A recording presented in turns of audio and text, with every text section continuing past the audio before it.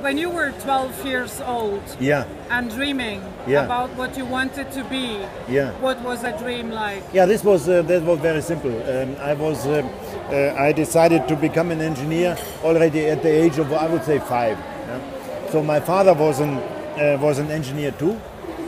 He was head of engineering in a German locomotive company. So once a year I visited this company here when they had an open door, and I saw these big machines, and then decision was clear. Okay, you will also do this. I didn't end up in locomotives, but in cars. Yeah? So this was, I must say, clear from. So I never had any difficulty in finding or deciding what to do and what to become. Yeah. If today you have to explain to a 12-year-old what you do, what your job is now, what would you say? This is hard to say. Yeah, as for somebody not familiar with engineering work, he sees that these guys are sitting behind computers and they are sitting in meeting rooms and discussing. So it's not easy to explain. But I mean, designing something is really, I would say, a very rewarding activity. Yeah? So you are creating something. So I'm a guy who very much likes to get things done and move and do something new. Also challenge, go to the extremes. Yeah? Not replicate what others have invented already, but really go to the extremes. And this is what I think engineering can provide you. Yeah? So and today it's also much more interesting than in previous times. In previous times when I started, we all had these drawing boards. So it was quite a work to get something done. Yeah? Today with the computers, everything is much faster. So you get things done much quicker. About the I-Pace project, what are you most proud of?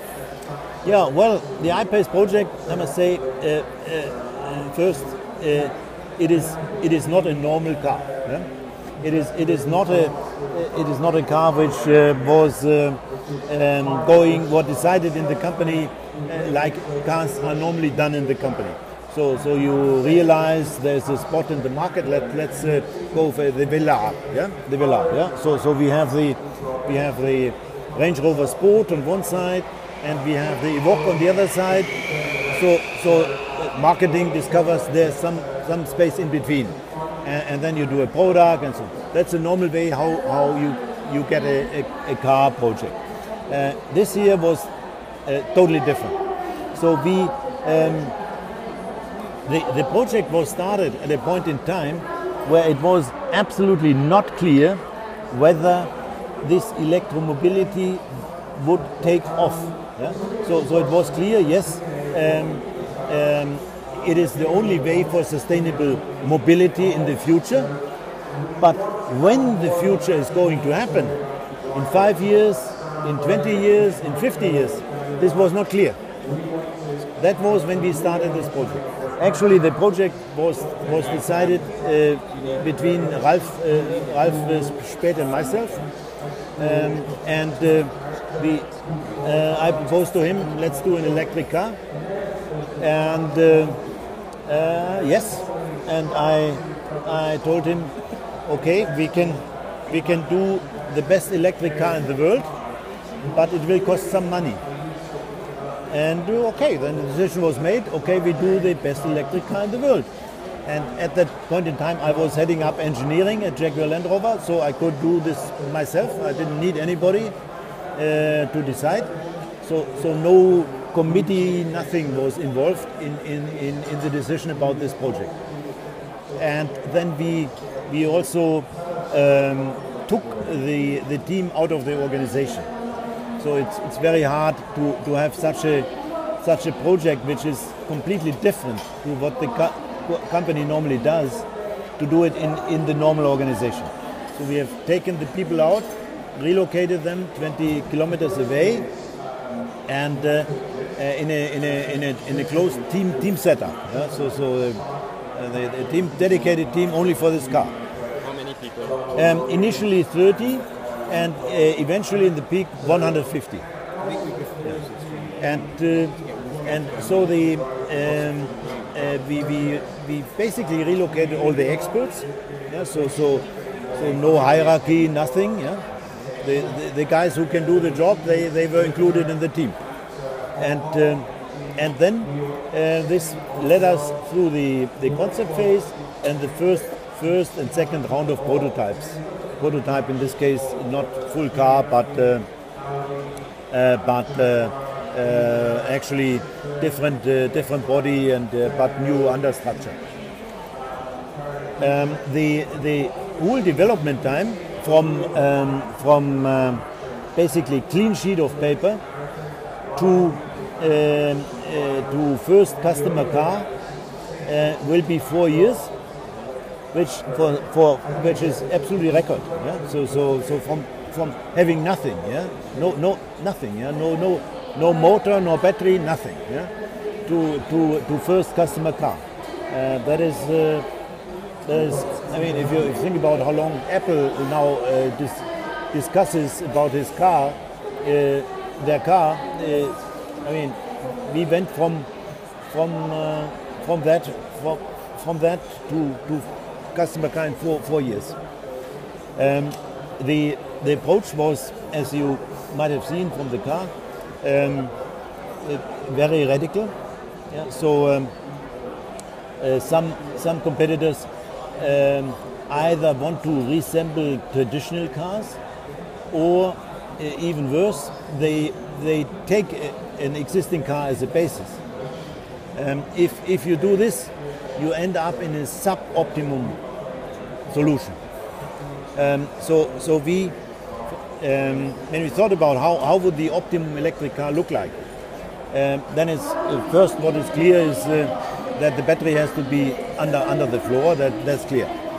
But as opposed to others from California, for instance, where they use this 65 millimeter long round cell, and then you get a very large battery, and this then makes the car very wide and big. So we decided to have a higher battery. Our battery is higher. Also to allow a larger distance from the side of the car to the first battery cell, to be better in the pole impact. So this was the battery, and then regarding the motor, yeah, some cars are offered with either front motor or rear motor or both, yeah, or you can choose. We took the decision from the first moment onwards that this car will only have 2 motors. If you decide you will always have 2 motors, this gives you then the freedom to move with the wheels to the furthest outmost position in the body, which is possible. If you, for instance, take the decision that there is also a rear wheel drive version, then you need load on the rear wheel, and you must move forward with the rear wheel, and then you have already the first compromise. Yeah? The less space for the battery, and then you have also compromise on drivability. So this is then you come from one compromise to the other. So here we have a very wide, very long wheelbase. So we have 3 meter wheelbase in a car of 4 meter 68. Yeah? So this is a huge wheelbase, which normally cars of 5 meter plus have. And a large wheelbase helps very much in stability of driving, and also gives you better agility as the front wheel reacts faster to the steering, to the steering of the driver. Sorry to interrupt. Yeah. Ralph would like you to go and meet the boss of Formula E very quickly. So it'd be okay to pause? And then I'm done. Come back. Just 2 questions and then I'm done? Yeah, okay, that's fine. I have so much to tell you about the motors and the other ideas. So you make thousands of decisions and lots of compromises. You're a perfectionist, that's clear to me. What about decisions like the fast charging? Now is that at 50 kilowatts? And No, please. That was really sorry for the miscommunication. Yes. We are really sorry for the miscommunication. This was only these 50 kilowatt only came up as an example, as the DC infrastructure we have today. It is more or less 50 kilowatt, limited to 50 kilowatt. You have the Chademo, so this is 50 kilowatt. And if you would charge at 50 kilowatt, then this would come out. We can of course charge with much higher power, but currently the infrastructure is not there yet. So this is not a limit. There is not a limit. So sorry for this is our fault. We have miscommunicated. Last question. What is your personal car? What do you drive? I of course will drive one of the first of these ones here. When you drive home, you take one of. Currently, what I'm driving currently. Currently, I am driving a Discovery Sport. This is, I think, a wonderful car. So I need 7 seats for the grandchildren. How do you see racing Formula E? This is, I must say, this is ideal here, as the connection between racing here and what happens in the production car is much closer than what you have in Formula One, for instance.